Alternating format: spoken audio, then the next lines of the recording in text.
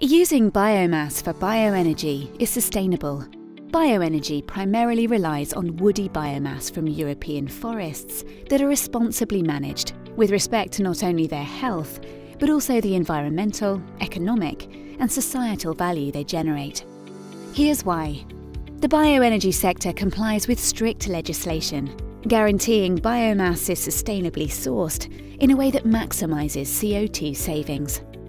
In a first-of-its-kind framework, the bioenergy sustainability criteria set mandatory legal requirements and define the tools to ensure sustainable supply and bioenergy development in the European Union.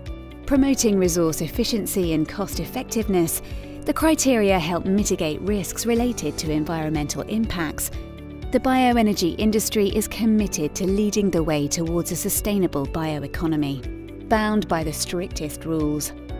To find out more, visit bioenergyeurope.org.